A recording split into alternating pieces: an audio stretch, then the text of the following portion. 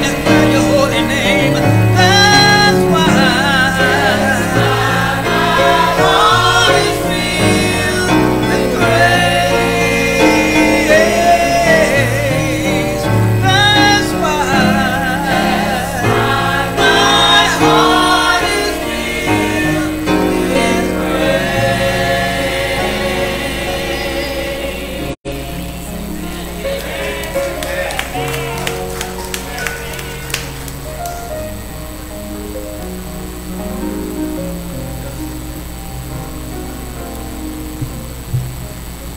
Our call to worship comes from a hymn,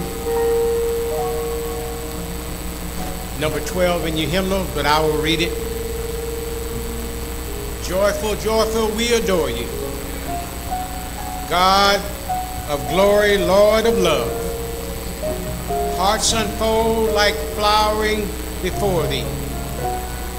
Hail the sun above. Melt the clouds of sin and sadness. Drive the dark of doubt away. Giver of immortal gladness, fill us with the light of day. Thou art giving and forgiving, ever blessing, ever blessed. Wellspring of joy of living, ocean depth and happiest rest. Thou the Father, Thou the Father, Christ our brother, all who live and love art thine.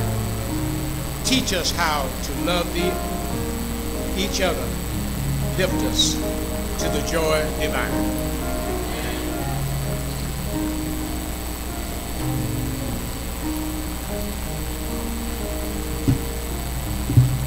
I invite you to join me as we rise to prayer.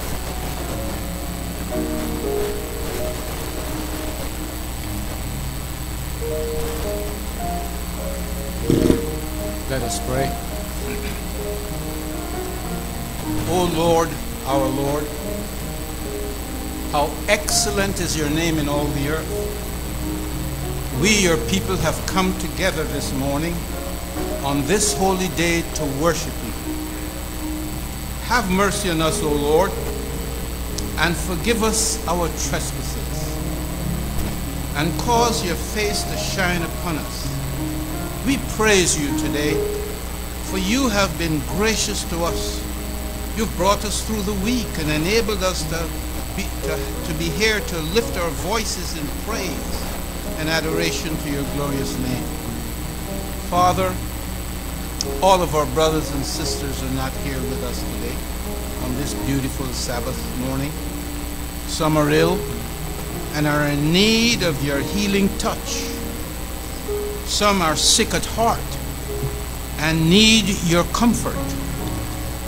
You told us to call on you in the time of trouble.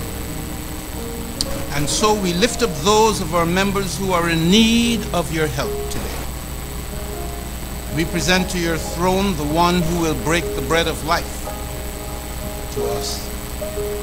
Please pour out your Holy Spirit on him, so that the message he presents will be from your throne and will reach our hearts.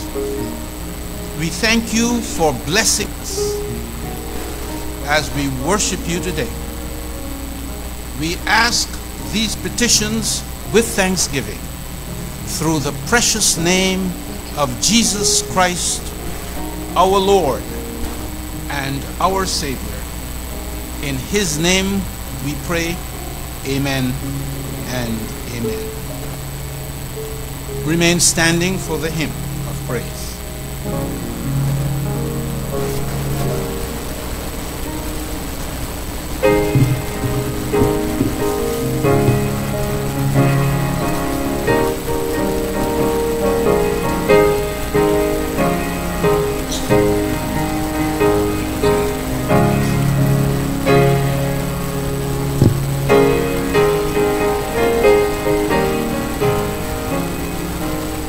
Standing on the promises of Christ, my King, through eternal mercies let your praise look out and sing, standing on the promises of God. Standing, standing, standing on the promises of God, my Savior. Standing, standing, I'm standing on the promises of God. Standing on the promises that cannot fail, when the howling storms of doubt and fear assail. By the living word of God I shall prevail, standing on the promises of God. Oh, I'm standing, standing, standing on the promises of God. Standing, standing, I'm standing on the promises of God. Standing on the promises of Christ the Lord, bound to him eternally by love's strong cord, overcoming daily with the Spirit's word, standing on the promises of God. Oh, I'm standing, standing, standing on the promises of Christ, my Savior. Standing, standing, I'm standing on the promises. I'd like to hear the ladies on the chorus.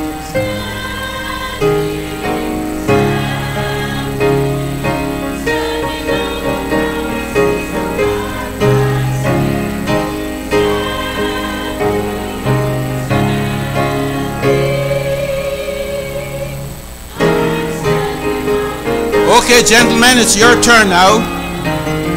Standing, standing, standing on the promises of God, my Savior. Standing, standing, I'm standing. All of us together one more time. Standing, standing, standing on the promises of God, my Savior. Standing, standing, I'm standing on the promises of God.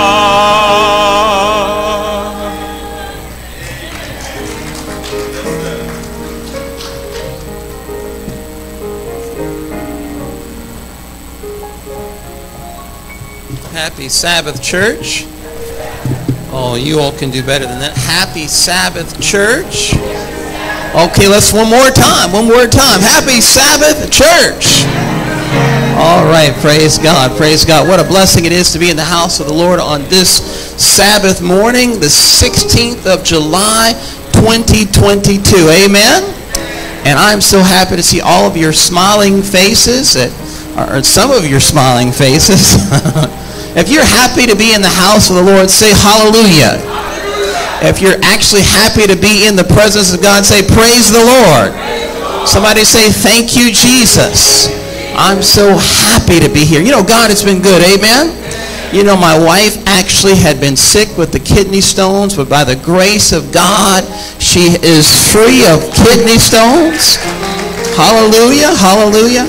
Not only that, but you know, she actually had the stent in. They had to have the stent, but they removed it, and so she actually is free. You know, that's God is good. Amen.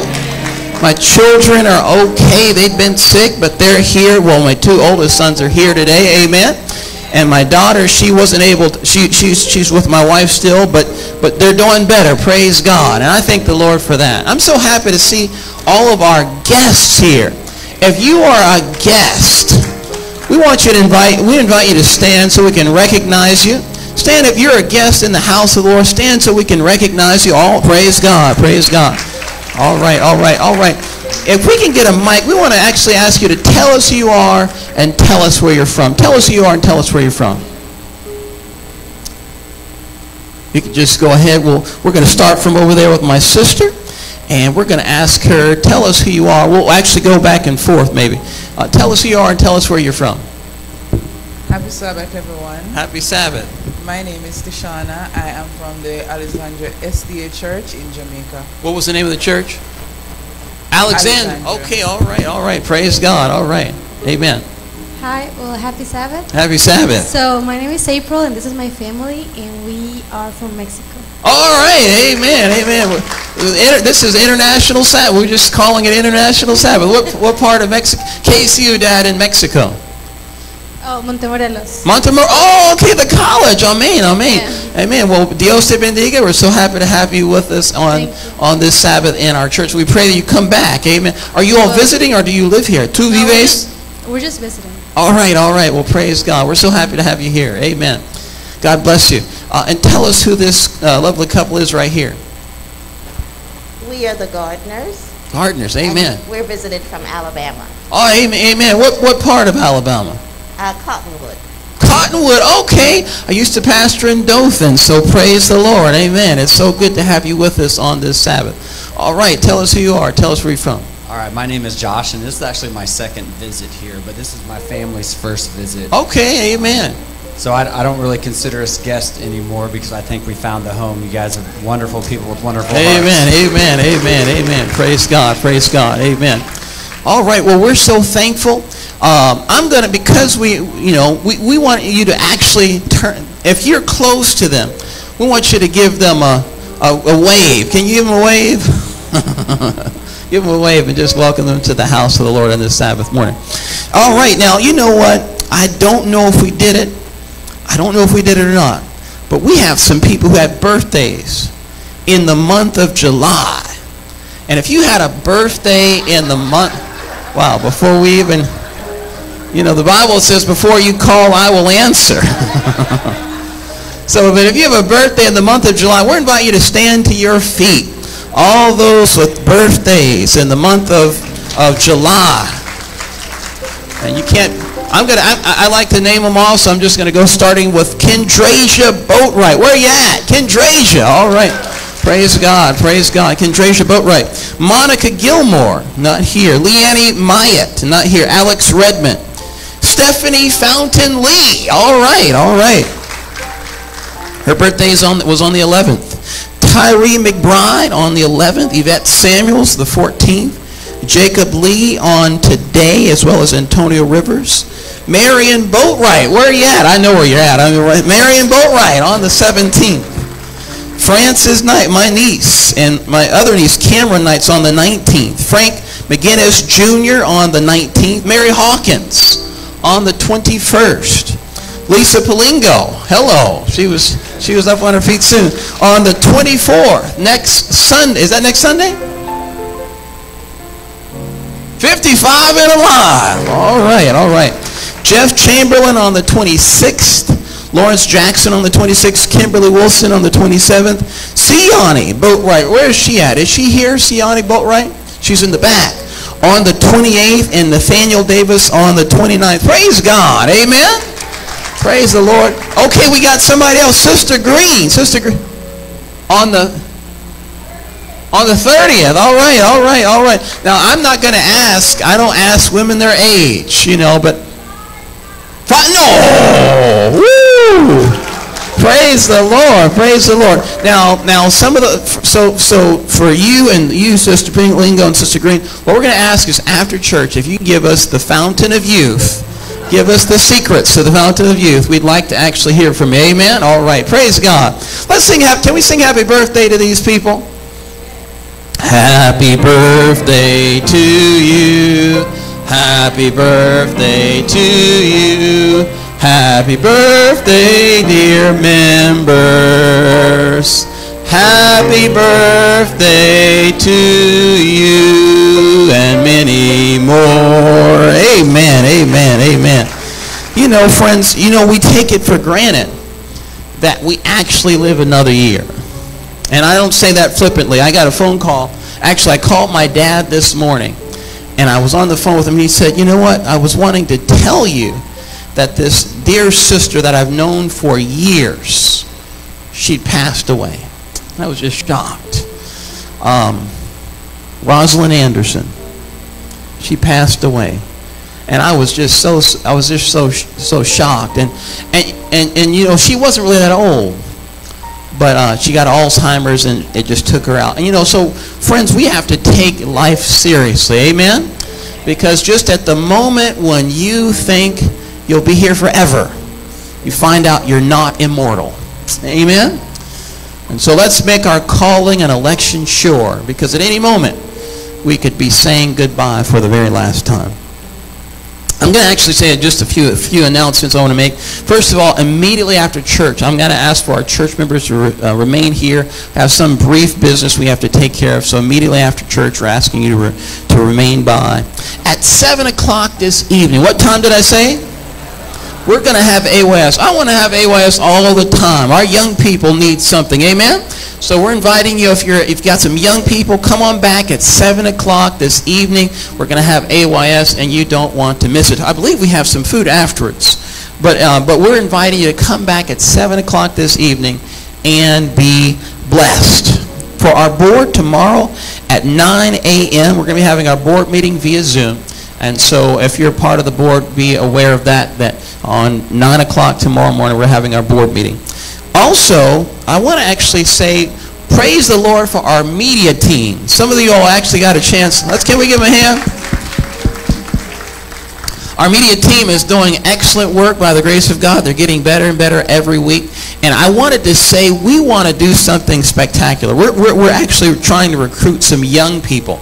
We want some young people. And if you're a young person and you'd like to be a part of doing the announcements, we want to do a video announcements, and we'd like to do them during the week. We air them on Sabbath. If you're interested in being a part of that, just please see me afterwards. We want to actually get you involved in our services. Amen?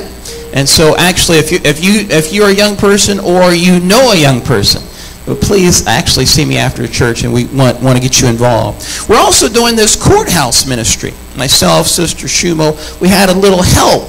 We had a little help this week, and we had a great time. And so what we do is we just go to the courthouse, we pray for people, we get their information, and we also give out free water to the people, and it's just a wonderful ministry. Some of these people are actually going through some tough times, divorce. Some people are getting married, but some people are getting divorced, and we're inviting you, if you're interested in being a part of that, just talk to me. We want to get you involved. We've been going on Monday and Wednesday. If we have more volunteers, we could go on other days as well.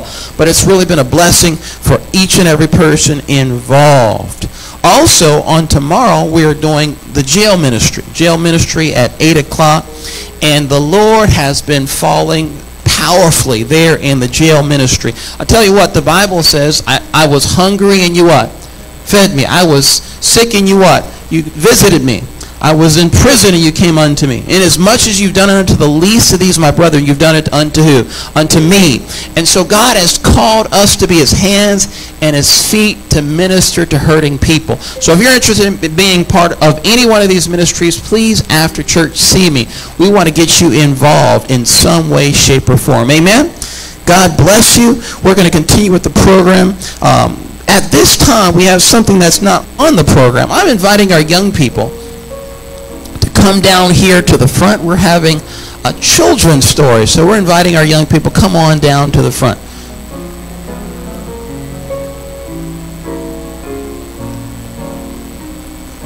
Jesus loves me.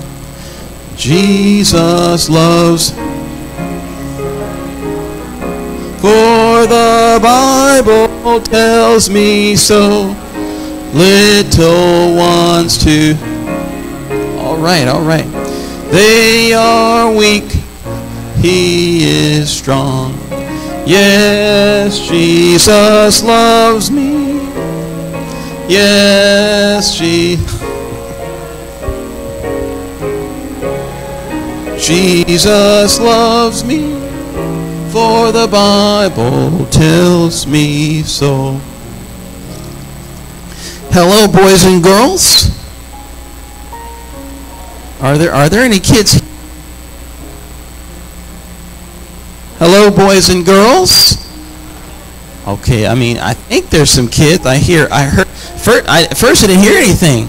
Hello, boys and girls. All right. I was a little worried. I want to pray for you guys before we actually have this little children's story. Father in heaven, Lord, we thank you so much for these young kids. And Lord, we're praying for them that as they actually they can grow up in the fear and the admonition of the Lord. Be with us now, Lord, as we have this children's story. We ask all this in Jesus' name. Amen and amen. You know what the Bible says in 1 Peter 5 and verse number 8? You want to know what it says? Somebody actually, if somebody has a Bible, I invite one of our people here in the audience. Can you read that for me? 1 Peter 5 and verse number 8. 1 Peter 5 and verse number 8.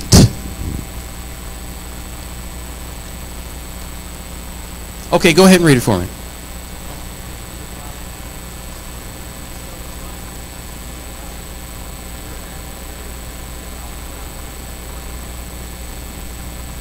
All right, thank you so much. All right, have you all, anybody ever watched any of your nature shows? Anybody ever watched any of your nature shows? All right. Well, one of the best parts of nature show, watching lions. Anybody ever watched any lions? Anybody ever seen any lions at the zoo? All right. It's an interesting thing about lions because lions are the largest cats in Africa. Now, tigers may be a little bit larger. And then ligers, is it ligers? I think it's ligers are bigger than even tigers. That's a mixture of a lion and a tiger. Anyway, so the lions, this is what's so interesting about lions. Lions are by themselves not necessarily the most dangerous to your larger animals. But when a lion gets really, really hungry. Anybody hungry, by the way, right now?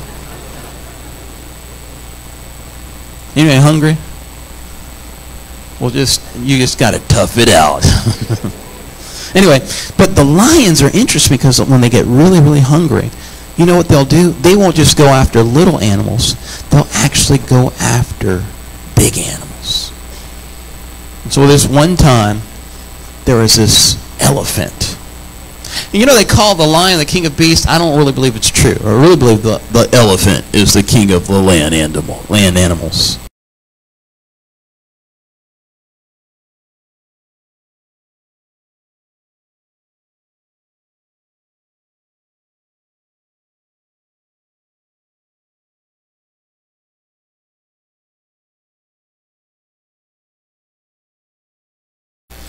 And you know what they decided to do?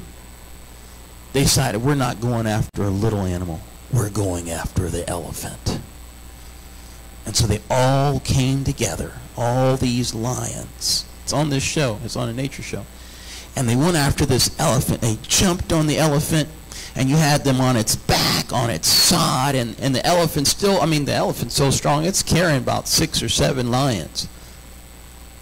But they kept on biting, and they kept on biting, and they kept on hitting it with their paws.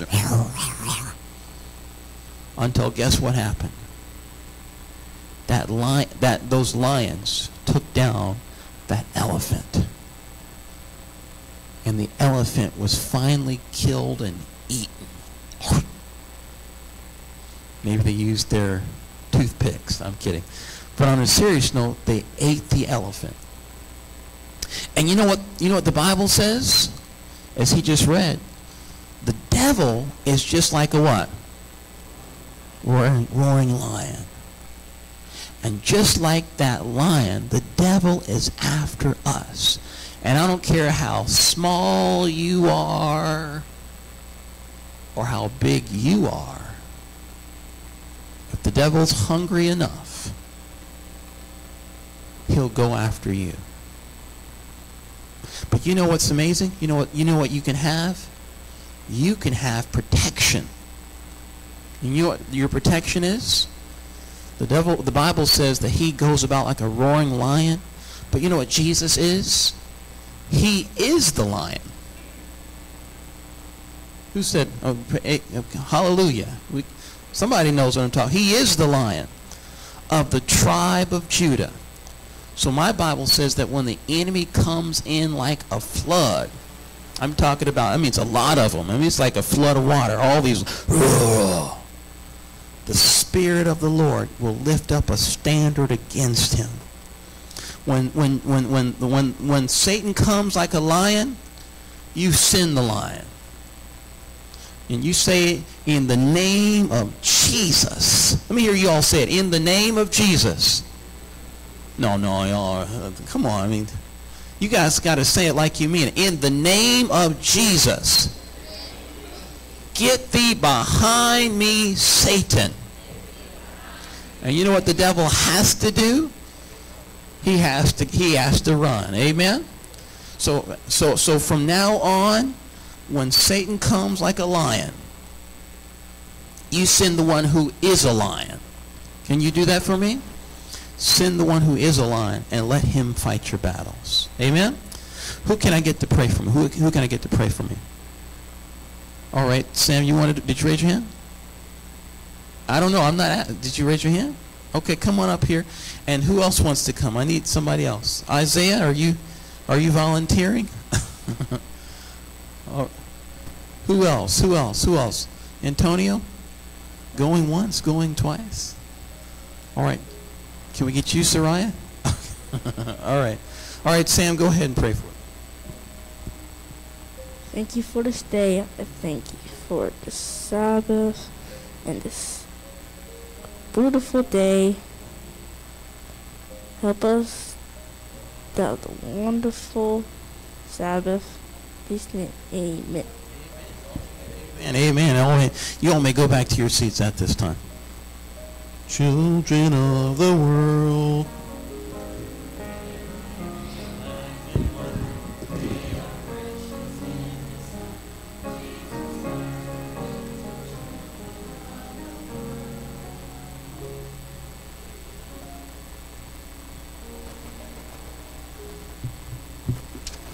Good morning.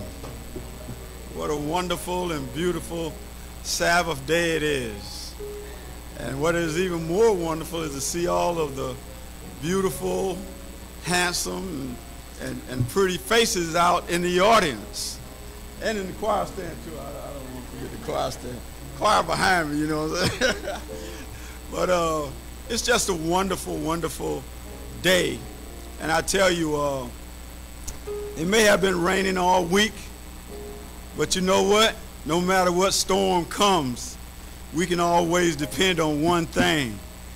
Our God is an unchanging God, and the sun will come through. Amen.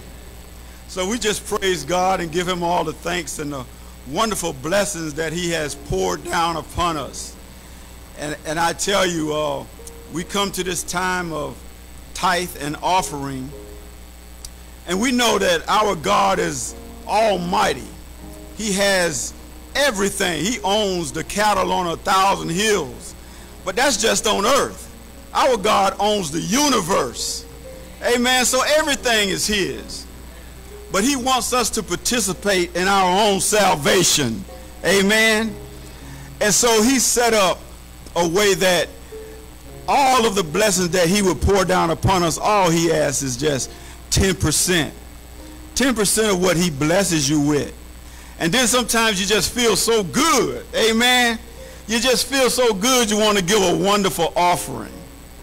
And I tell you, I just think on my life, and God has blessed me with a wonderful career in the military, 24 years, and all the blessings of health and wealth and even a job after that.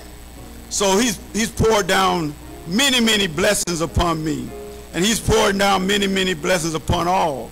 And all he asks is that you give 10%, and he will pour down so many blessings upon you that you won't even be able to take it. And we have several ways of returning to God what he has given to us. We have our church website, which is Jordan Street Seventh-day Adventist Church.org. You can easily go on your phones, your computers, your laptops, and your tablets and access giving online.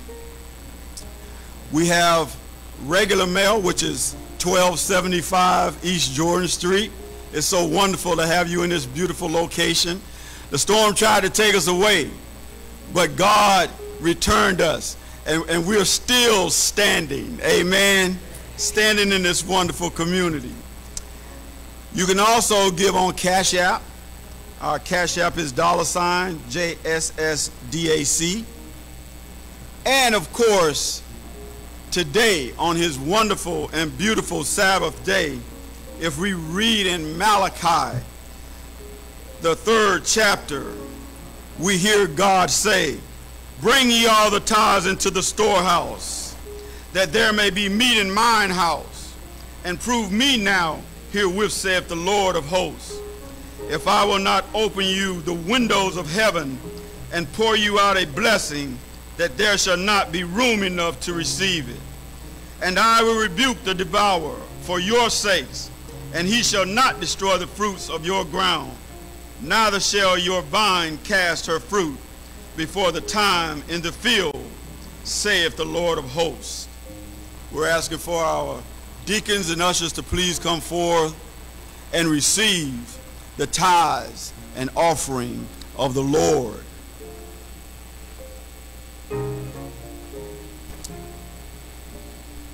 Let us pray. Our Father and our God, Lord, we thank you. Father, we thank you for being our creator, first of all, Father. Lord, for creating the DNA that has made each and every one of us your servants here on earth. Father, we just want to thank you for life, health, and strength, for being in our right mind. And Father, as we continue to grow in your house of prayer here at Jordan Street, Lord, we just ask, Father, that you make your presence known. Father, you make your presence known as Jordan Street continues to stand and grow. Father, that you make your presence known by whatever tithe and offering is given. Lord, that you stretch it. Father, you stretch it so that we may take your word throughout the community, throughout the city, Lord, and throughout the world. Father, we thank you for the ministry that you have allowed us to take forth, even to those in other countries. And Father God, Lord, we just thank you for blessing each and every person that's here. Father, we know that some could not make it. And Father, wherever they are in their place, God, we ask that you touch them, because you are an omnipresent God. Lord, and now, as we take your offering, please bless it. Bless those that have to give, and bless those that have not to give this morning, Father. But we know that you will bless them with the ability to give in your time. Father, we thank you for your Son, Jesus Christ, who gave all in all, sacrificed himself so that his blood may allow us a chance to be restored and be with you forever in your kingdom. For your kingdom is not of this world. Lord, we pray this in your holy name and in the name of your Son, Jesus. Amen, amen, and amen.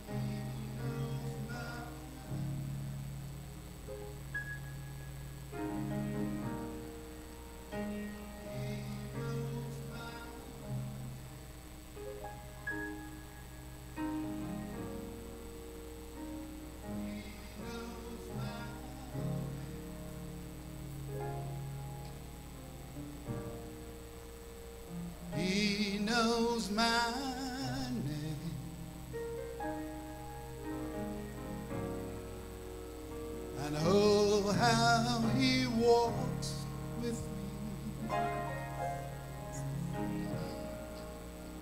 And oh, how he talks with me. And oh, how he tells me that I am his own.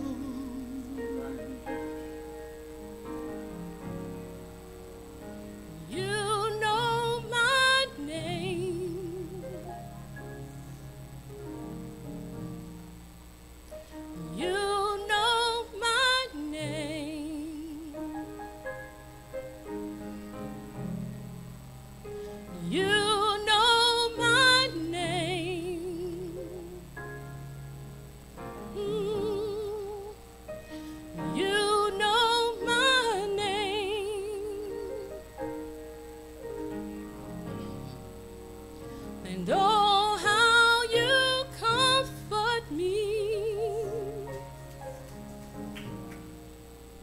And oh, how you counsel me. Hey. And oh, how you tell me that I am your friend.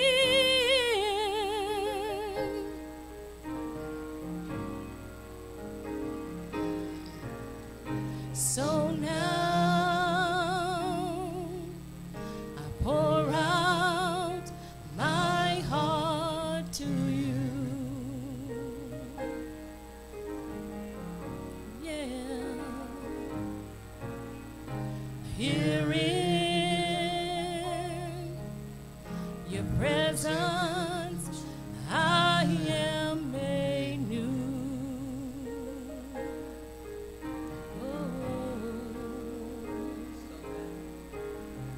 So now I pour out my heart to you. I give you my heart, Lord. Yeah. Here in your presence I am made new. See,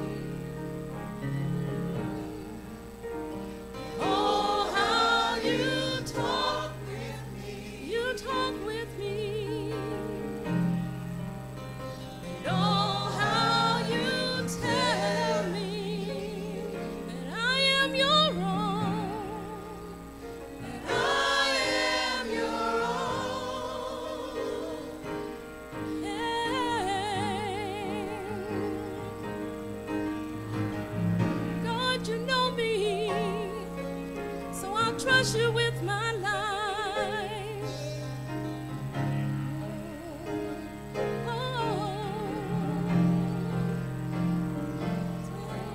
See, no fire can burn me, no battle can turn me, no mountain can stop me, 'cause you hold my hand. So I'm walking in your victory, 'cause your power is within me.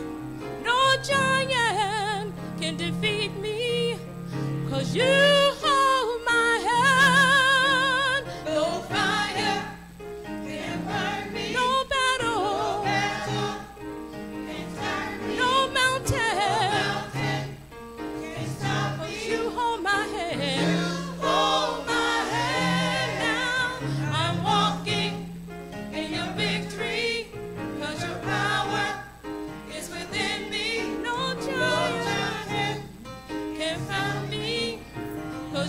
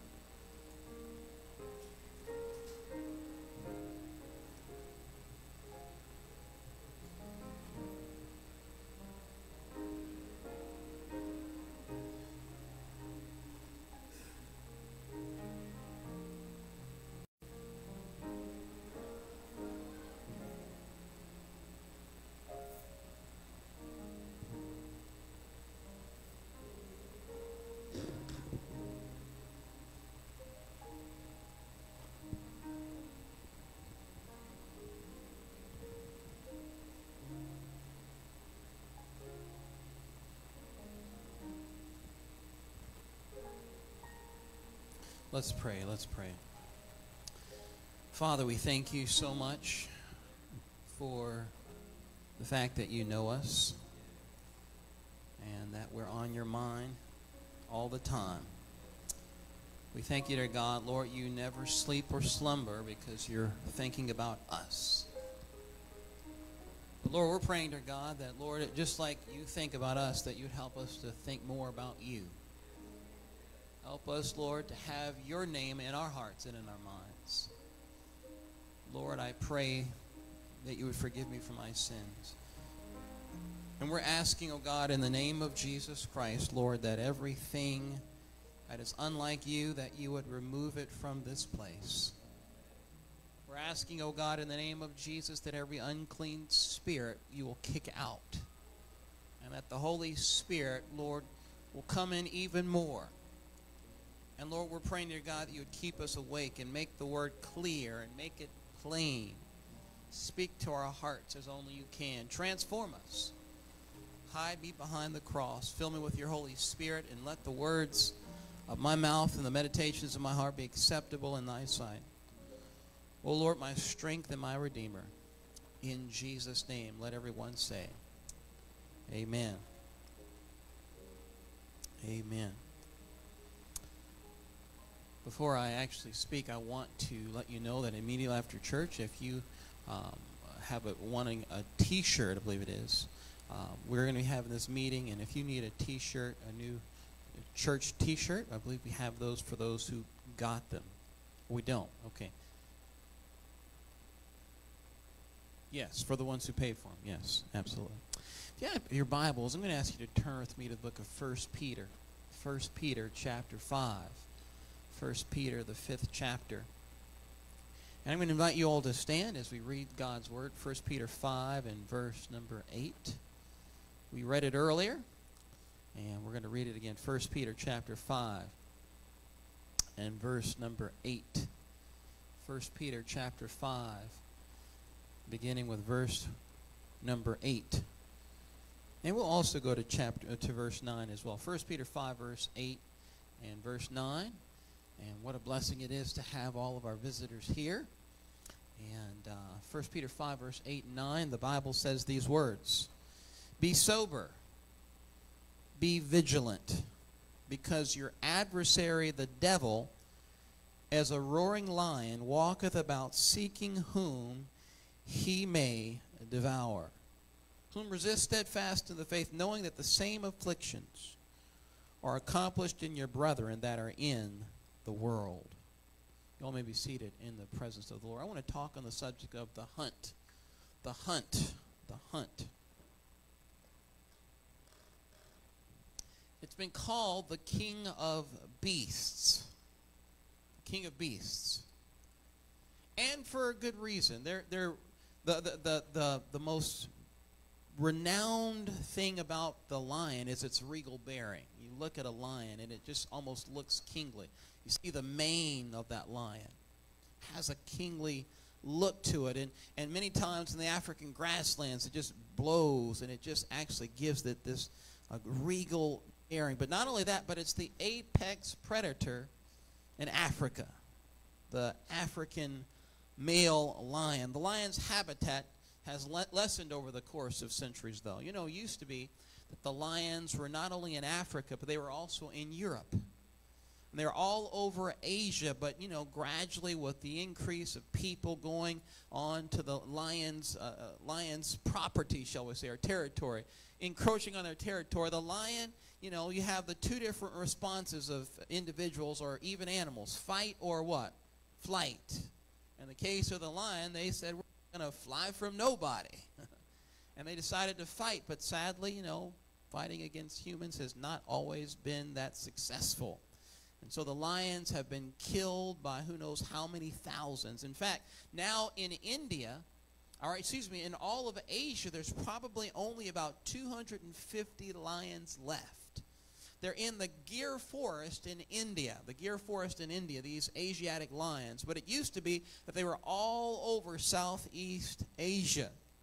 It's a game reserve there in India. And even in Africa, where you have the African lion, and it used to be that they were all over the entire continent. Now they're only actually covering about about 94% less territory than they used to cover. But they're known to prey on just about anything, including human beings. The list of animals is as varied as mice, ostriches, snakes, buffalo, zebra, warthog, impala, gazelle, and a pride of lions. As I said before, they've actually even been known to take down elephant. Lions are some really tough animals, and they can accelerate to full speed really fast, but don't have the stamina, so they can only last for so long. So what they usually do is they resort to other means to actually accomplish the task of taking out their prey. And we want to look at these tasks because, friends, these same ways that the lion takes down its prey is the way the devil takes down human beings. So I want you to follow along with me. In fact, if you have a pencil and some paper, take this stuff down. Because, friends, this is very important that you get this. I'm going to take my time. Number one, here's the first way that lions actually attack their prey. And they're successful. Number one, you ready? All right, somebody said no, so I'm going to wait a few seconds. All right, I want you all to take notes. You all really need to take notes. And you need to go home and study this. So I'm taking my time so you all can get it. Here's the first way. Lions are the masters of the art of concealment. Let me repeat that again. Lions are the masters of the art of concealment. What did I say? Lions are the masters of the art of what? Concealment. You see, the African grasslands are a golden brown color. And, you know, they actually sway in the breezes there in Africa. And visitors, when they come to the safaris of Africa, if you ever get a chance to go to the safaris of Africa, it's interesting. You can actually even see it on video. You'll actually be probably within 20 or 30 feet of an African lion, and you very well may not even see it because it looks the same color as the grasses in which it's actually in. And sometimes the only reason that you'll even know it's there is when you start seeing its actual ear start flapping. Otherwise, you may not even know it's there. This concealment of the lion leads to prey becoming unaware of the predator's presence. And get this, friends, because they don't know that the lion is there, many people, prey have become comfortable. Can I say that? Let me say that word again. They have become comfortable because they had no idea that a predator was right there on their tracks. In the same manner, Satan conceals his presence in such deep camouflage until many times we're not even aware that the devil is right beside us.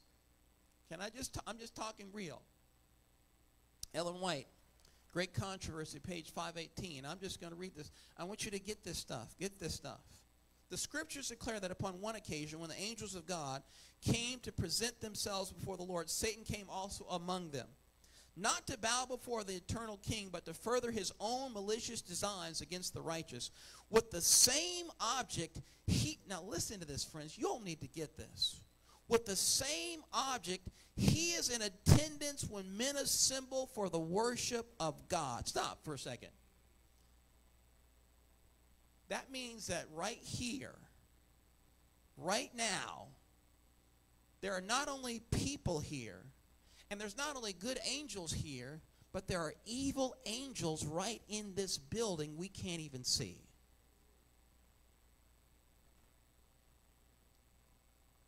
Let me go on. Like a skillful general, he lays his plans beforehand. As he sees the messenger of God searching the scriptures, he takes note of the subject to be presented to the people. Then he employs all his his cunning and shrewdness so to control circumstances that the message may not reach those whom he is deceiving on that very point. The one who most needs the warning will be urged into some business transaction which requires his presence, or will by some other means be prevented from hearing the words that might prove to him a savor of life unto life. Get this. Can we talk? What that's suggesting is sometimes we wonder why it is that right when the sermon is about to be preached, you get a phone call. Or right when the sermon gets ready to be preached, before you were wide awake and you could hear everything that was going on in the music and you were up on your feet, hallelujah. But right when the sermon gets ready to be preached, you get sleepy.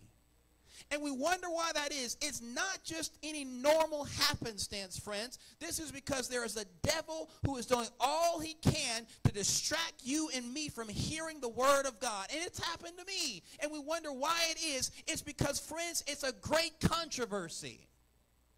And the devil is playing for keeps. Did you know that? The devil is trying to take people out. And he knows that this sermon, whatever the sermon might be a savor of life unto life for you. So he's got to do all he can to keep you from hearing that message. And you've got to decide in your mind, I'm not going to let anything or anybody distract me from hearing God's word. Sometimes, friends, you got to turn your phone off.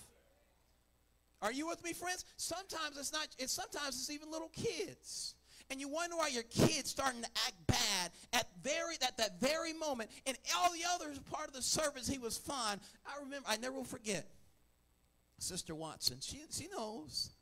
I never will forget. I used to preach in Kentucky at this particular church, and right when I'd be getting ready to preach, this child would lose his mind. The same thing happened in Dothan, Alabama. The child lost their mind. And you were wondering, what is going on? Until you recognize that we are engaged in spiritual warfare.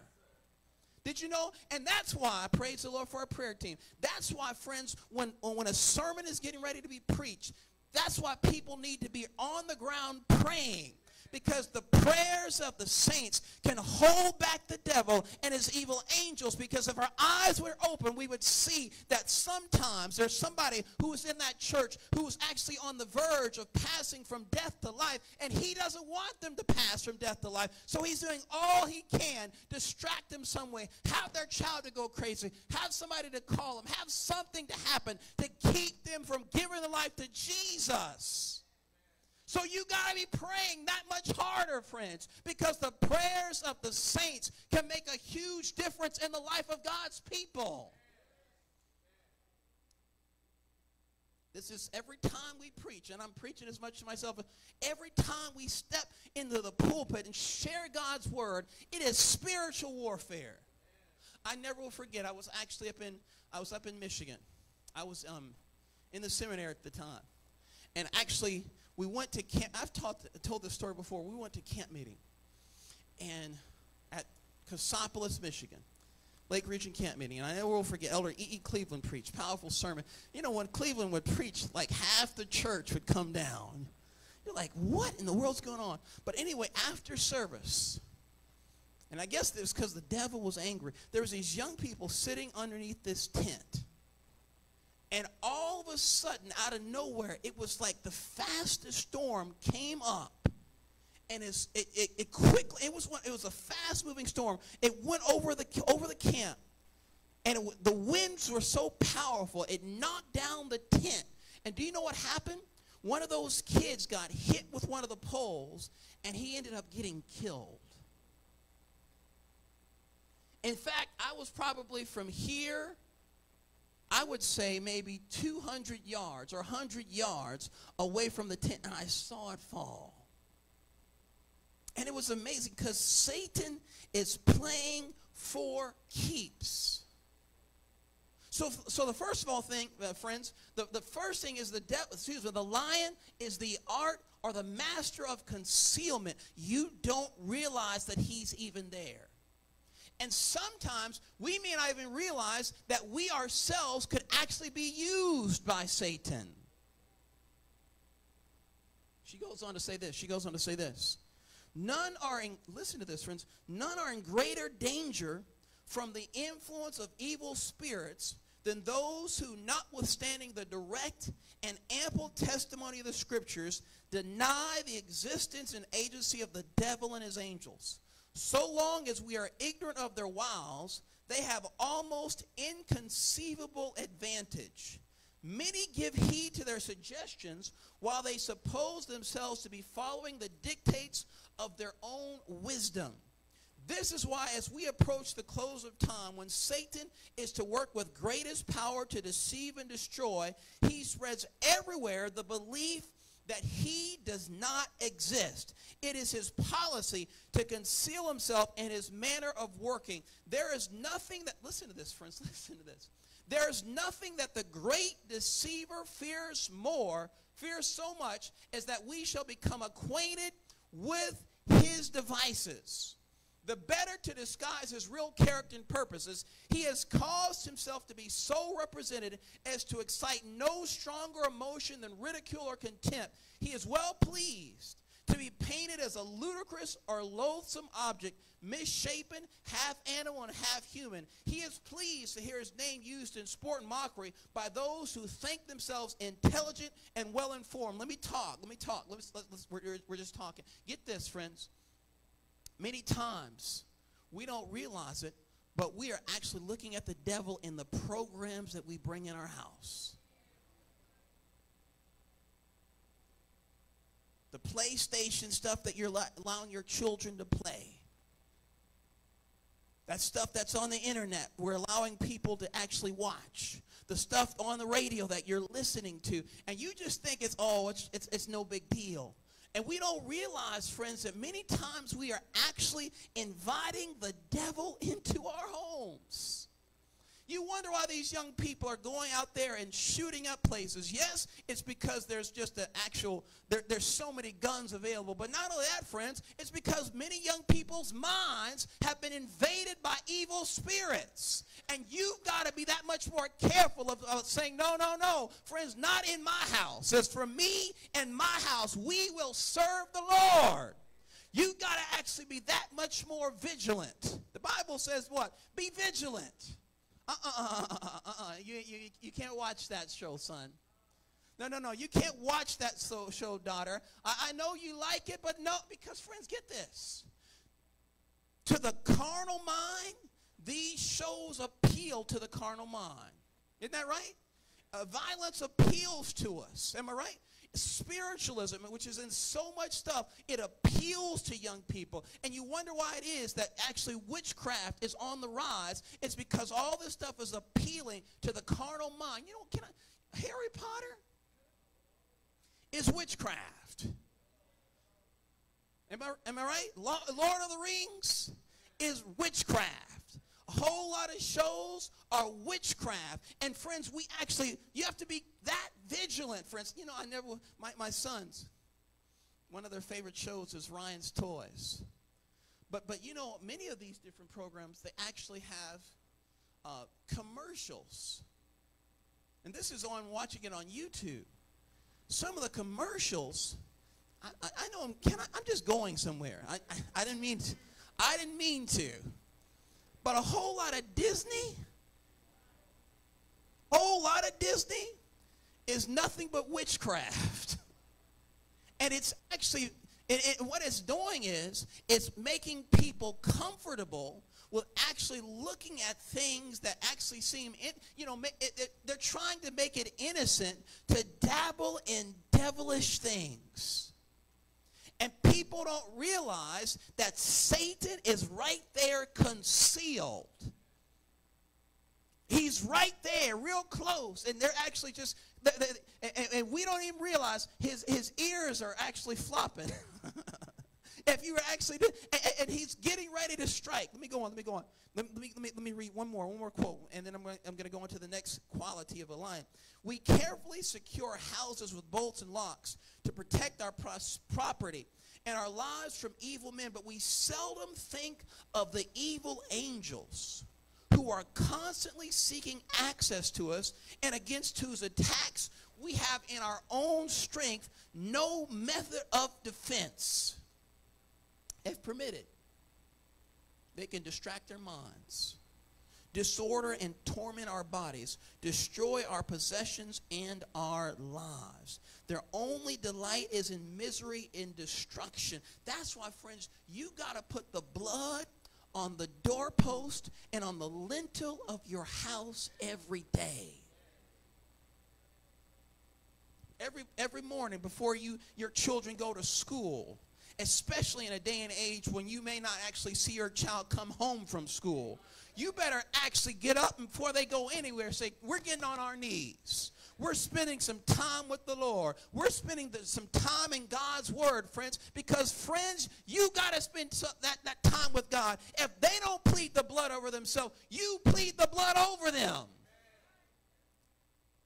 Maybe your prayers might keep that bullet that's actually aimed straight at them from hitting them. Somebody knows. Maybe that prayer might keep them from getting the coronavirus. Maybe that prayer might keep them from sleeping with somebody and getting some STD. Maybe that prayer might keep them from actually bowing to peer pressure and taking some drug or something that messes up their minds. Actually, your prayers and your spending time with the Lord. Second characteristic of the lion. Second characteristic. Hope you're taking notes. The second characteristic of hunting lions is that they take their time and they study their prey. They take their time and study their prey. I want you to go with me your Bibles to the book of Judges 15. Go with me to Judges, the 15th chapter. My brother talks about this. He always talks about this, and this is a crazy scripture. Judges chapter 15 and verse number 20. This is talking about Samson. And I want you to hear what the scripture says here in Judges 15 and verse number 20. Say amen if you're there. Say wait if you're still turning. All right. Judges chapter 15, verse number 20. This is talking about Samson. Now, Samson had just killed 1,000 men with the jawbone of a donkey. And the Bible says in verse 20, and he judged Israel in the days of the Philistines for how many years?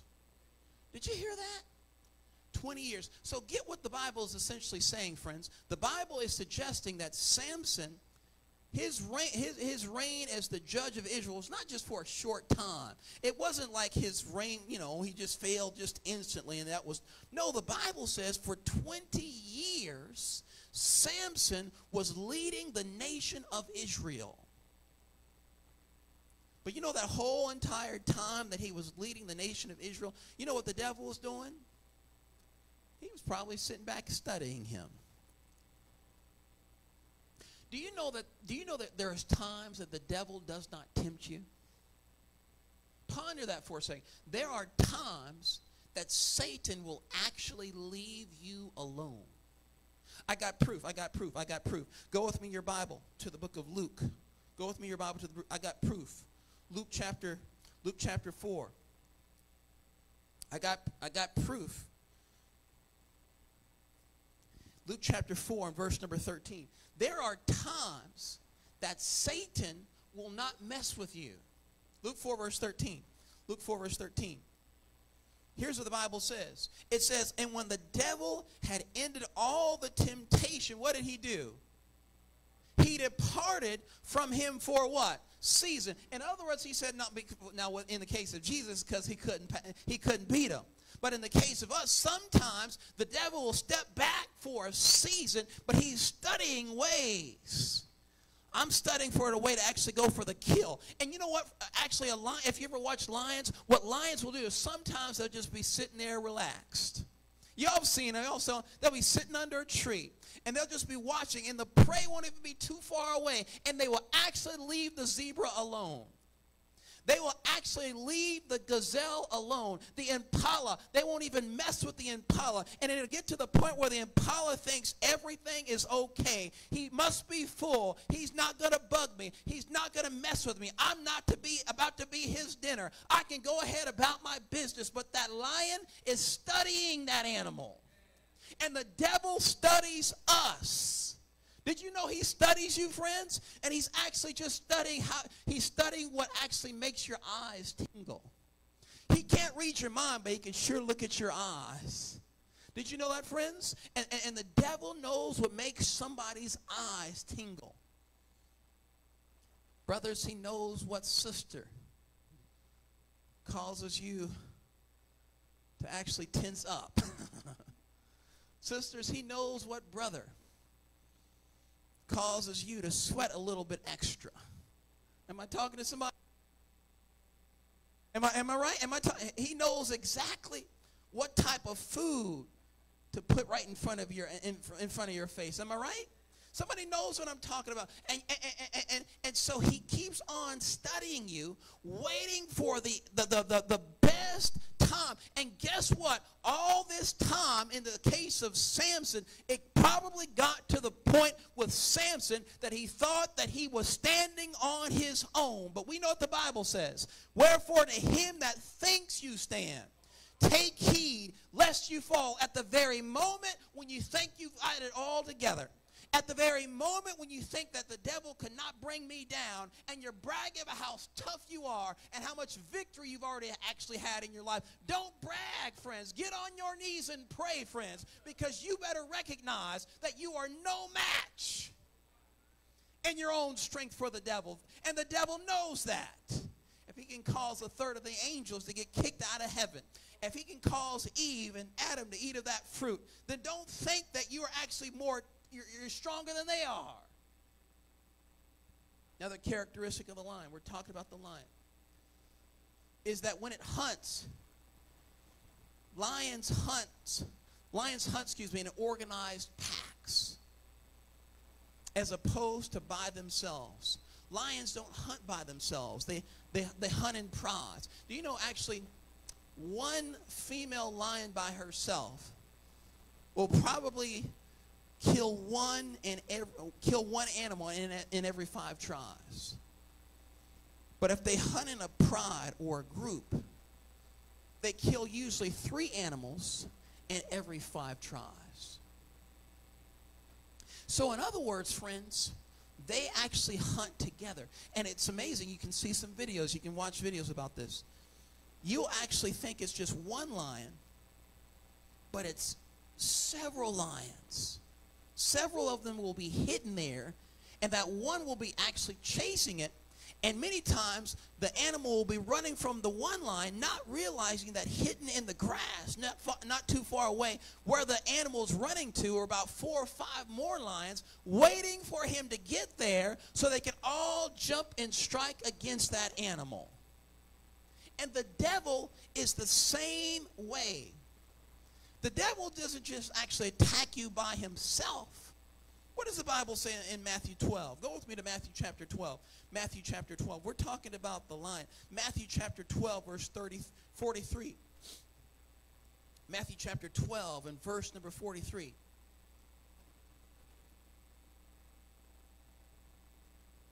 It says this. It says, when the unclean spirit is gone out of a what?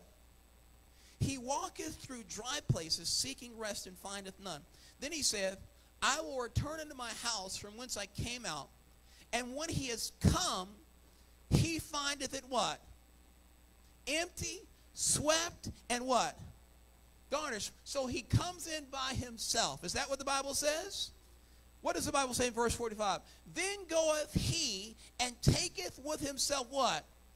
7 other spirits more wicked than himself, and they enter in and dwell there. And the last state of that man is worse than the first. Even so shall it also be unto this whole wicked generation. In other words, what the Bible says is, friends, is that, friends, when God delivers you from something, when God sets you free from drugs, or when God sets you free from sexual sin, or when God sets you free from alcohol, and now you finally have your temple cleansed of all the wicked spirits that have controlled you, you've got to fill yourself up with Jesus. Because if you don't fill yourself up with Jesus, that evil spirit is looking to see, okay, is somebody living in that house? Again, I don't see anybody in the bedroom. There's nobody in the kitchen. Wait a minute. There's nobody in the bathroom of that house. That's an empty house. You know what many Christians are, or so-called Christians are? We're empty houses. And we shouldn't be empty houses, friends. You've got to be filled up with Jesus. And the way you get filled with Jesus, friends, is spending time on your knees, spending time in the Word of God, coming to church on Sabbath, spending time with the fellow believers. You got to fill yourself up with Jesus. Because if you don't, that wicked spirit, he ain't coming by himself. He's not, no. He's going to be, hey, come on over here. No, you too. And I'm talking about these are even wickeder spirits. So it used to be that you used to just struggle with one sin. Now you find yourself struggling not just with sexual sin, but you struggle with drugs, and you struggle with alcohol, and you struggle with violent activities, and you struggle with watching things you shouldn't watch, and you struggle, and you're like, why in the world is this happening? It's because you had an empty house.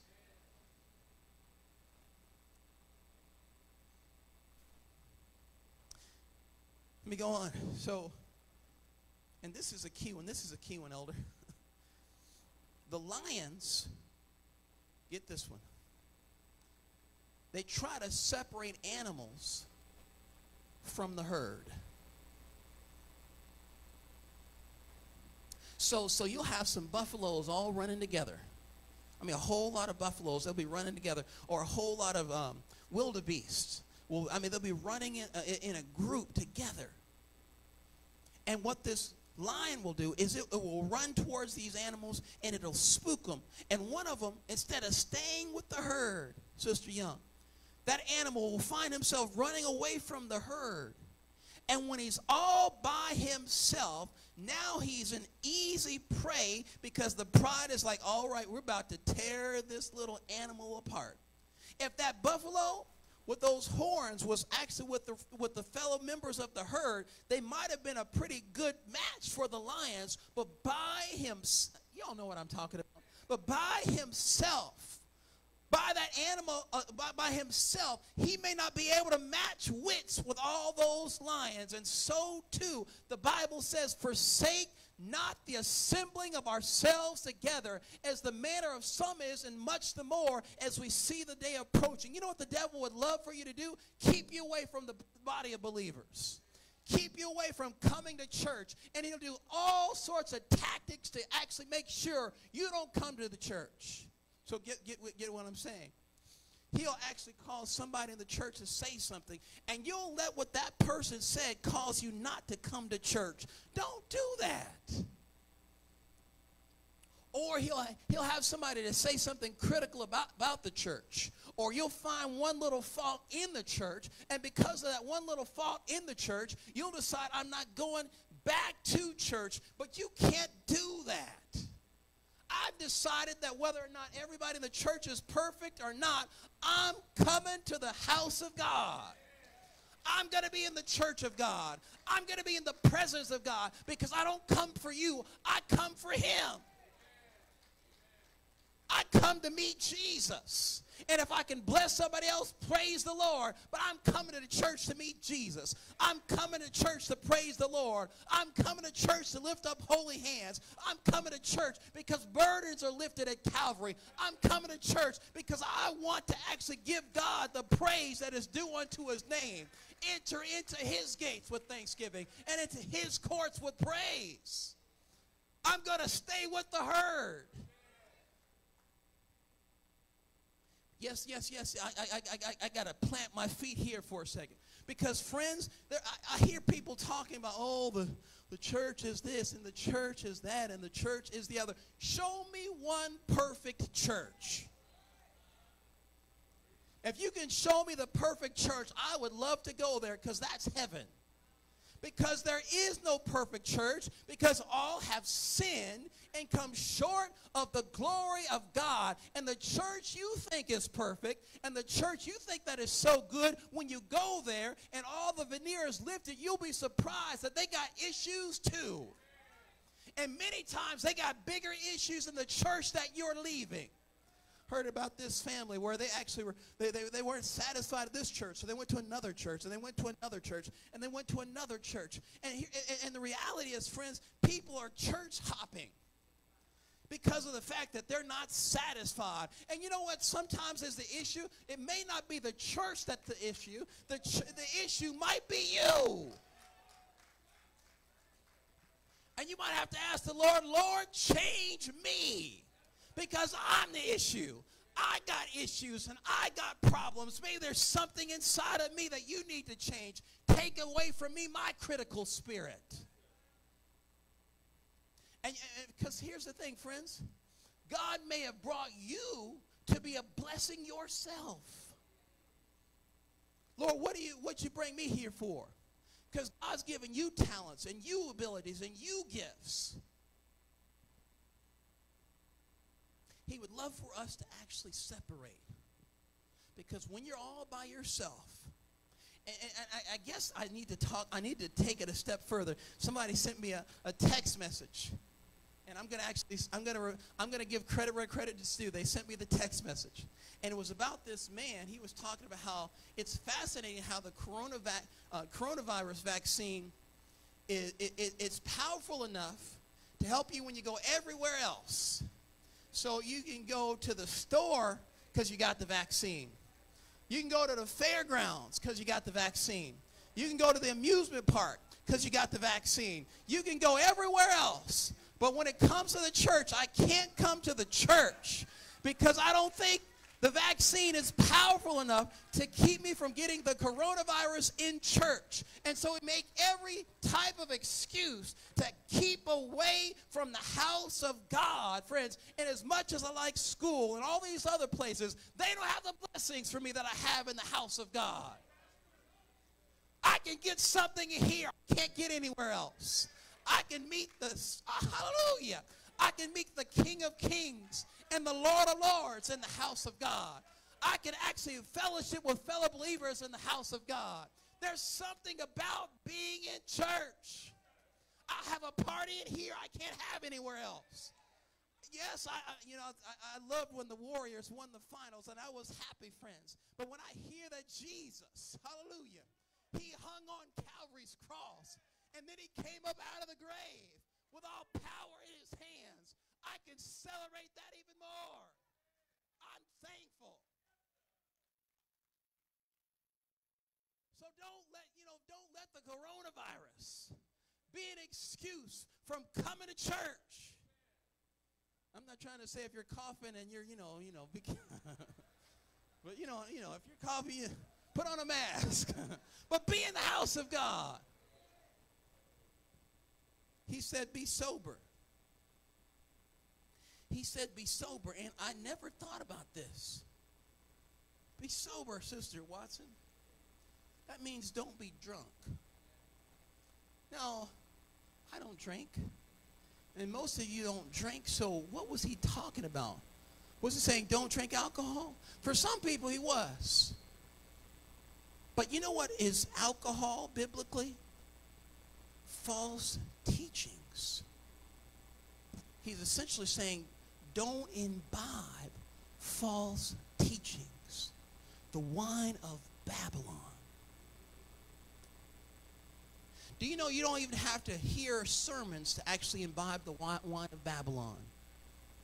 There's so much falsity in what we watch. And we wonder why it is that sometimes where it used to be clear that marriage was between a man and a woman,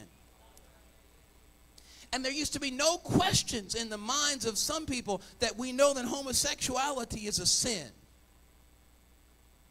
Because so many people have been imbibing the wine of CNN. Did I say that? Did I say CNN? Or the wine of Fox News. Am I saying this stuff? Elder, or the wine of MSNBC, or the wine of the latest TV programs that always have a homosexual on them. Elder, am I saying that? Did I say that? Did I say that?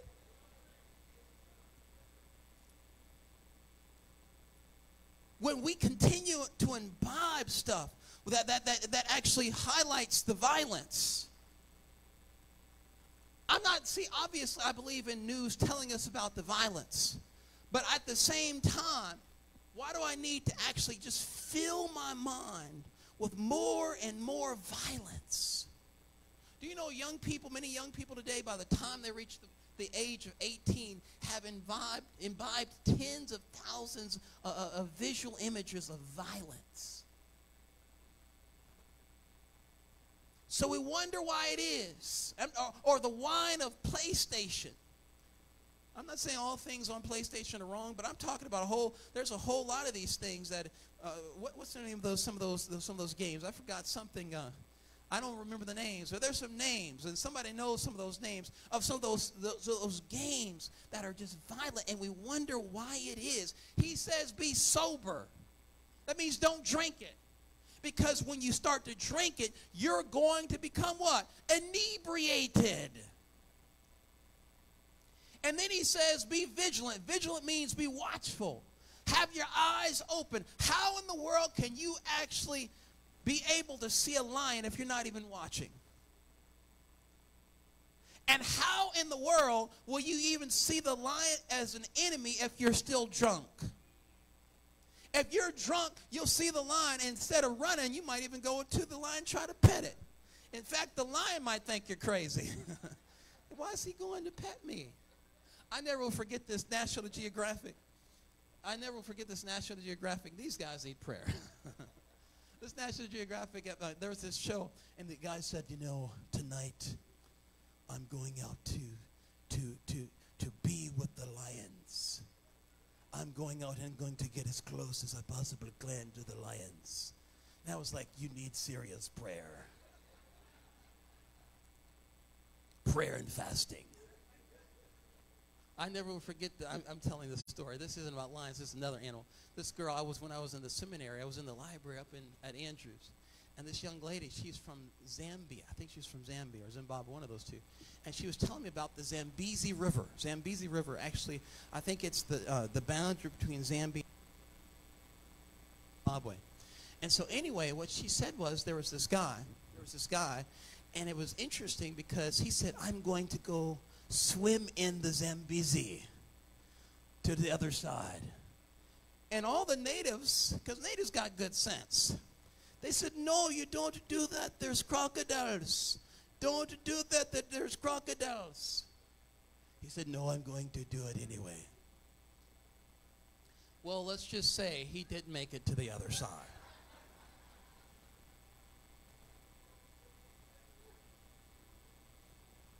See, when you're drunk, when you're drunk, that's why he said be sober. When you're drunk, you will do some foolish things.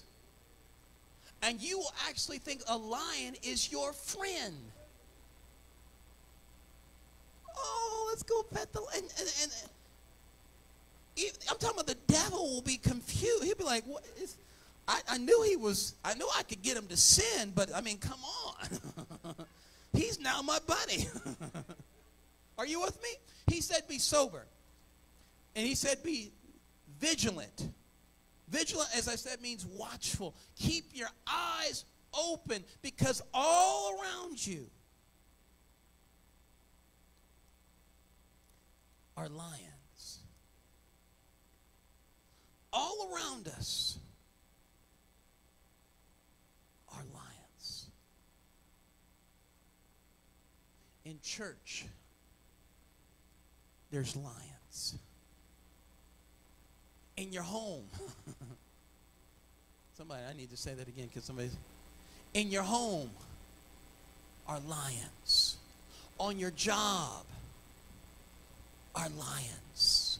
At your school are some lions. I talked about it, though, in the children's story. When the lions come, because they're coming. When the lions come, and you're running for your life, call on the Lion of the tribe of Judah, the root and offspring of David. You could start playing. Call on that Lion and say, Jesus, Jesus, Jesus. I'm so glad that I have somebody I can call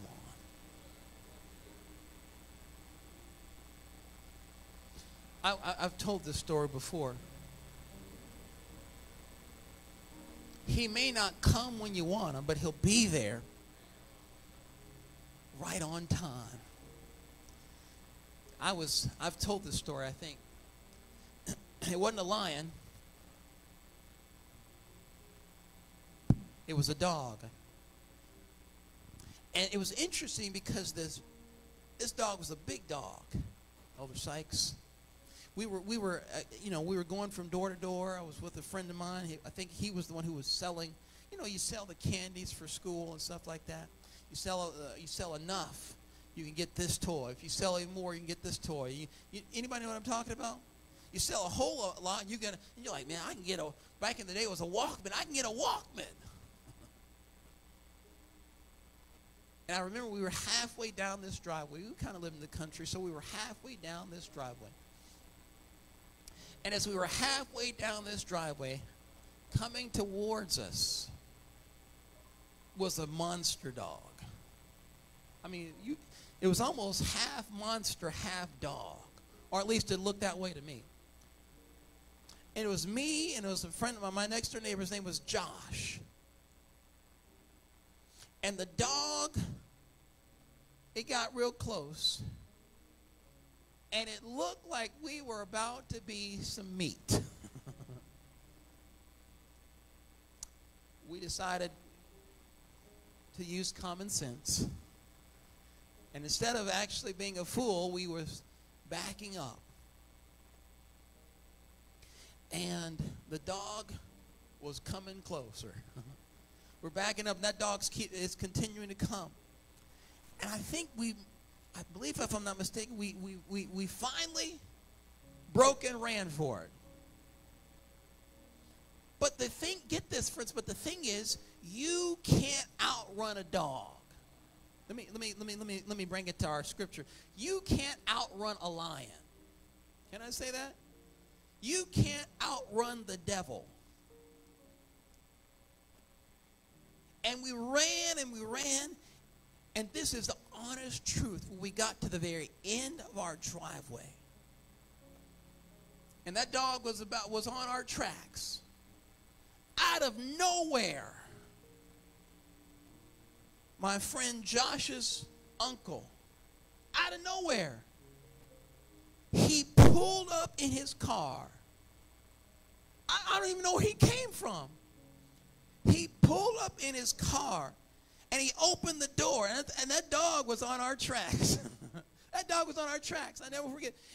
And he pulled up, opened the door. He said, "Get in the car, get in the car, get in the car." And we jumped in that car and escaped that dog. Man, I'm telling you, when the devil is on your tracks and he's about to get you, he's about to take you out, he's about to devour you, he's about to rip you limb from limb from limb. I need to say it. I'm talking about you got your forelimbs, your legs, and your arms. He's about to take you out. You can call on Jesus. I'm talking to myself. You can call on the name of Jesus. And my Bible says, the name of the Lord is a strong tower. Hallelujah. The righteous will run unto it and find safety, friends. God, Jesus will come in right on time, and he'll open up the door, and he'll say, "Get in, get in, get in." And I can get in Jesus. And anywhere with Jesus, I can safely go. Anywhere with him, I can freely go. Friends, I'm telling somebody, the devil's been on your tracks. I don't know how, I don't know which way, but he's been trying to take you out. He warned Peter. He warned Peter. And he's probably warning somebody here. Simon, Simon. No, put your name there. Satan hath desired to have you, that he can sift you as wheat. He has been after you. But Jesus said, but I have prayed for you. My Bible says he ever lives to make intercession for us. I've been praying for you that your faith fail not. And when you're converted, strengthen the brother. I'm praying for you. Jesus is praying that you make it. He died on the cross so that you could make it. He shed his precious blood so that you could make it. He actually allowed himself to be spat on so you could make it. He allowed himself to be wounded for my transgressions and bruised for my iniquities. The chastisement of my peace was upon him. And with his stripes I'm healed. He did all this so that you can make it. You don't have to actually fall to lions, friends, because you got a lion on your side. You can make it. You can make it. You can make it. And you don't have to be overcome. My Bible says, now on him that is able to keep you. I got to stop. Now on him that is able to keep you from falling, and to present you faultless before his throne with exceeding joy. He's able to keep us from falling. You don't have to be eaten up. You don't have to be a victim or a statistic, friends. You can be an overcomer. And my Bible says, to him that overcomes, I'm going to grant to sit with me on my throne, even as I overcame and am set down with my Father in his throne. Your heads are bowed, your eyes are closed. Your heads are bowed, your eyes are closed.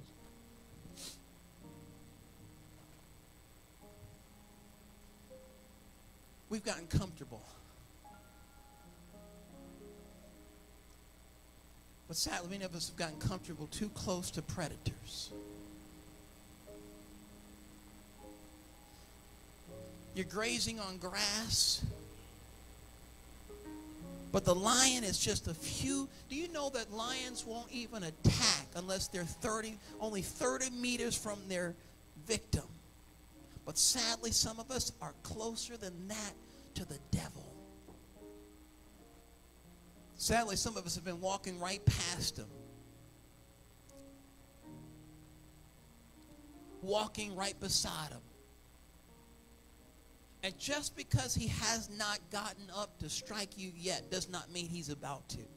He's plotting your demise. And especially in these last days, the Bible is saying he's working with all deceivableness of unrighteousness in them that perish. That means, friends, that the devil has upped his practices and his plans and his strategies to take out as many people as possible. And you know what my Bible says in Revelation 12 verse 17? It says that the lion, those lions, I'm talking about the devil, he was angry with the woman, which means that he's especially, you know, the best tasting meat to the devil is church meat. No, you all didn't get that. Let me say it one more time. The best tasting meat to the devil is remnant church meat. He loves the meat of those who've kept the commandments of God and have the testimony of Jesus Christ. And so he's after them. He said, I've already tasted world meat. That's all right. But I'm especially after church meat. I want some church meat, which means he's after us. But you want to say, Lord, keep me from being meat for the devil. Help me to be an overcomer. My first appeal is for somebody who's never given your life to Jesus. Or maybe you have, but you've never gone all the way. And that may mean baptism. The Bible says, whosoever believes and is baptized shall be saved. And you want to say, Lord, today I'm not going to fight any war against the pricks. I'm going to surrender. I'm inviting you to actually just step out of your seat and meet me here at the front. You want to say, Lord, I want to get baptized. I want to give my life to Jesus in baptism. I want to surrender all to him. Today, as your heads are bowed, your eyes are closed, you're praying. You're praying and saying, Lord, is it me? And if it's you, I want you to step out of your seat while you're praying and come. Respond to the call of the Holy Spirit. Don't worry about anybody else in the building. This is between you and Jesus. This is between you and Jesus. And you want to say, Lord, I hear your still small voice and I'm coming home. I want you to move out of your seat and meet me here at the front. A lion is on your tracks. And if you don't surrender your life to Jesus, then he is going to eat you up. But you want to say, Lord, I hear the still small voice of your Holy Ghost calling, and I'm going to respond. I'm inviting you to step out of your seat, wherever you're at, and move and say, yes, Lord, yes to Jesus right now. Why don't you come? Why don't you come? I'm inviting you to come.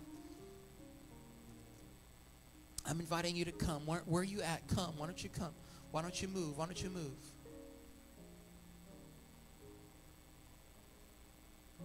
While that appeal is still ongoing, there's somebody else.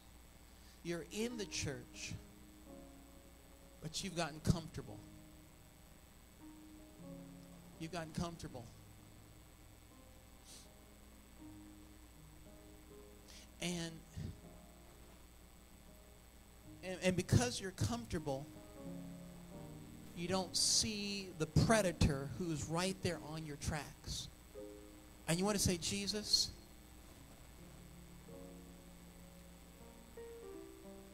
wake me up before I get eaten up. Wake me up before I get devoured. If that's you, I want you to stand to your feet. You're standing to your feet. You're saying, Lord, wake me up before I get devoured. Wake me up. There's a whole lot of comfortable church members. You want to say, Lord, wake me up. I see it. Praise God. Somebody else wants to say, Lord, wake me up before I get devoured. Wake me up before I get devoured. Wake me up. It may mean he has to shake you up spiritually. I'm inviting you to stand. You want to say, Lord, shake me up. Shake me up so I don't get eaten up. Stand to your feet. Praise God. I see somebody else. Somebody else is standing. Somebody else is saying, Lord, shake me up. Praise God. Praise God. Praise God. Somebody else wants to say, Lord, shake me up before I get devoured. Wherever you're at, just stand to your feet. The Spirit of God is speaking to you. The Spirit of God is speaking to you. Somebody who's actually watching, you want to say, shake me up before I get devoured. You're standing. Somebody else wants to actually, you're at your home. I invite you to share with others. I'm inviting you to share. Facebook, share it. YouTube, share it. Somebody else needs to hear. And somebody else, you want to say, Lord, shake me up before I get eaten up. Wake me up, because some of us have gotten, we've gotten so comfortable with the lions that we've even gone to sleep. We've gone to sleep when we should be awake, getting ready to run if need be. And you want to say, Lord, shake me up. Wake me up. Wake me up.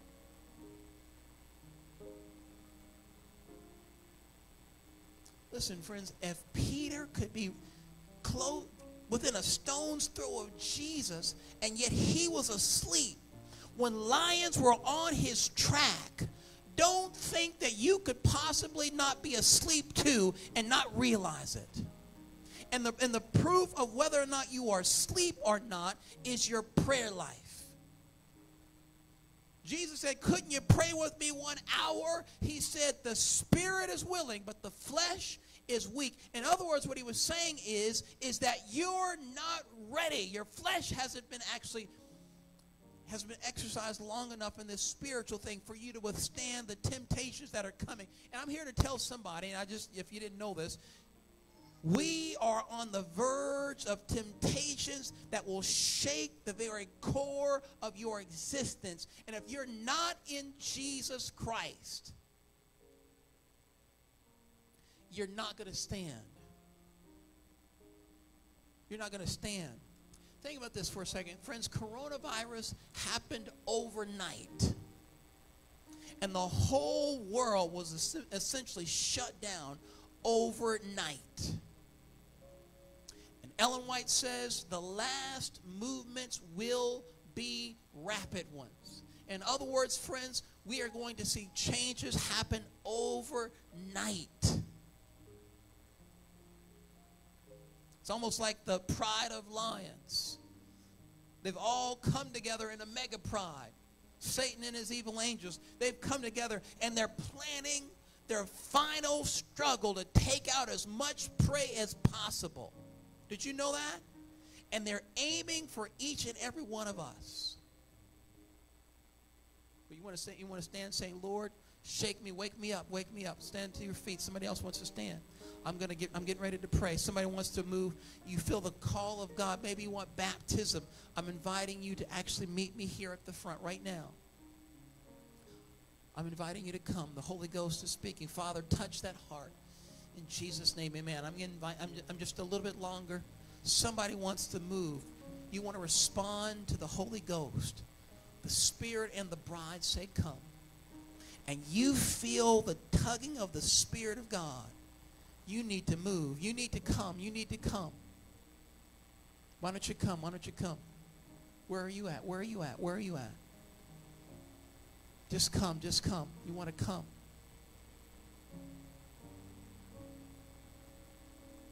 Just 30 more seconds. Somebody wants to move. The Holy Ghost is speaking to you. You need to move. You need to come.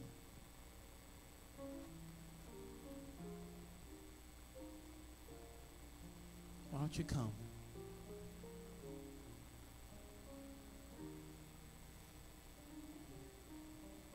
I'm going to pray. As I'm praying, if you want to move, you can. Father, we thank you for your word.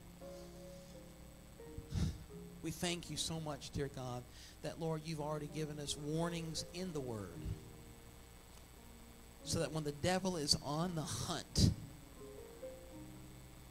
he won't take us by surprise. Dear Father, I'm praying for each and every person standing under the sound of my voice. They're standing saying, shake me up. Wake me up. So that before that lion eats me up, I can get out of his territory. I'm praying for each and every other individual. Maybe there is somebody here who would sense the Holy Ghost speaking to their heart. I'm praying that you would trouble them until they make their calling and election sure. And we'll just be careful to give you all the praise, the honor, and all the glory. For we ask all this in Jesus' name. Amen.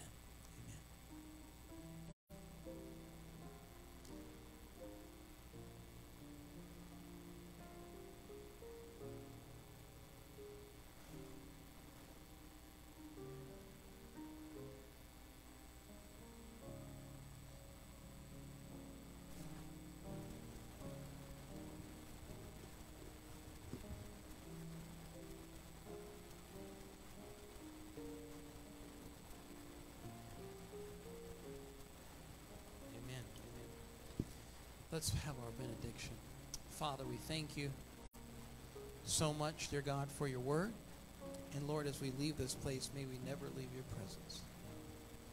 Now unto him that is able to keep you from falling, and to present you faultless before us, filled with exceeding joy, to the only wise God, our Savior, be glory, majesty, dominion, and power, both now and forevermore.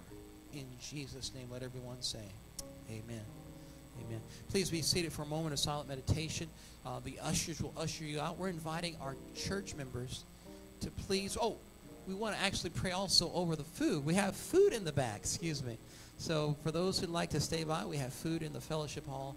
We're going to pray over the food, but we're asking for church members to stay here momentarily afterwards while others are ushered out.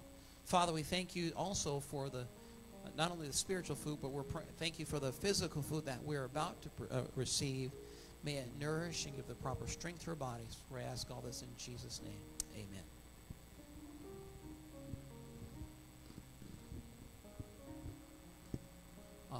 Our food will be in the fellowship hall for those who are visitors.